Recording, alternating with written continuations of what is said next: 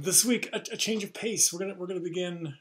Well, you'll see. I'm fooling you. It's not really a change of pace, but I just want to begin in a really different place. I want to begin in Venice. Um, some of you may have been to Venice. Beautiful, beautiful city in northeastern Italy. Really quite a lovely place. This is the Grand Canal. You can see it's really quite lovely. And San Marco Square, Piazza San Marco. One of those almost photographed probably locations in the world. Stunningly beautiful place. Venice is also a place with a rich culture. If you travel off the main island onto some of the subsidiary islands, you can go to some fantastic restaurants. And I had the opportunity to do that once. And I went to this lovely restaurant, Locando Cipriani, which is a famous restaurant. Hemingway used to dine there between the First and Second World Wars. And while I was there, I had this amazing dish. It's called cod. Well, they don't say cod; they say bacalao, but cod vincentina. And it's a really spectacular dish made with salt cod. You can see there's a little recipe there for you if you ever want to make it. Well, it's just the ingredients, but you get the general idea. And this is a really high-end restaurant, really very expensive restaurant, really quite lovely. I won't talk about how much it cost; it was ridiculous. But what I want you to see is that this key ingredient here, which is here it's described as wetted cod, but it's of course dried cod, salted cod that you wet to re-moisturize it. So that's how you use it in this recipe. Dried cod, salted cod is an incredibly common recipe in dishes from all around the world. Here's Sonos de Bacalhau, which is a Portuguese and Brazilian dish, and you can see that it has salt cod, has flour, has water, butter, eggs, really, really basic ingredients, and you just combine them together and fry them in small balls and cook them until they're kind of browned. We can also look at this recipe, croquette de bacalhau, from Italy, which is, you can see, very, very similar. They add anchovy fillets and some Parmesan cheese, of course. But it's the same basic idea of salted cod, re-moisturized, combined with flour and other things, and then fried and eaten up. Really, really quite a lovely dish.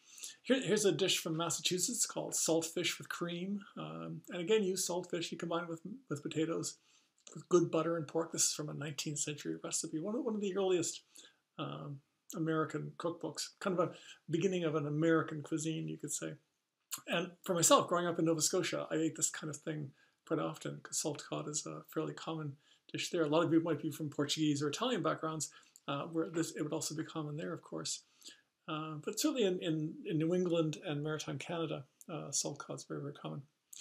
But it's also common in the Caribbean. Here's Stomp and Go, a dish from Jamaica. And again, flour and water with the saltfish, some eggs, baking powder, thyme, some basic ingredients, and you put them into balls and fry them until golden brown. And so what I would have in Nova Scotia would have been fish cakes, little sort of like pancakes shaped kind of items. These are balls. Those Italian ones that croquette, those are balls. Different ways of putting it together, but basically the same idea.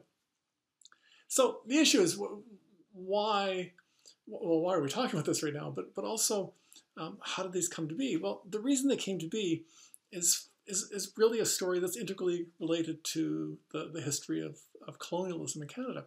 And we've been talking about the way the empire expanded, the economic motivations for empire, and again, trying to disabuse of ourselves of kind of a settlement and kind of a little house on the prairie, settlers showing up and farming the land, that kind of thing. We've been kind of emphasizing something different, which is kind of a large-scale scramble for resources.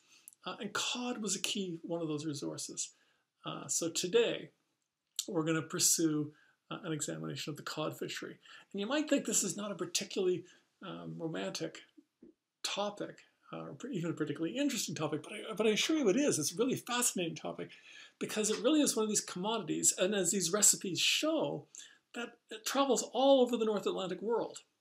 And it's a key staple feature of economic development in the colonies. European populations rely on protein sources like fish. In the early modern period, they've not completely fished out their stocks, but they've diminished their stocks really quite tremendously. So they're looking for new stocks. And suddenly they find off the coast of Newfoundland, off the coast of Nova Scotia, off the coast of New England, immense new fish stocks, particularly of cod. And cod is a large, delicious fish. Of course, it also doesn't last very long out of the water. And so you need to find a way to preserve it. And they don't have refrigeration. So drying and salting become ways to preserve that fish. And that's what we're going to look at. The role that cod played, this dried, salted fish played, both in the kind of global North Atlantic economy, but also as a particular force in driving the development of the colonies in the New World. And we're going to focus today on Newfoundland. We don't spend a lot of time in Newfoundland in this course, but it's important. And as I'll show you later in a subsequent video, that the cod fishery is very important for the development of that colony, but also more broadly as well.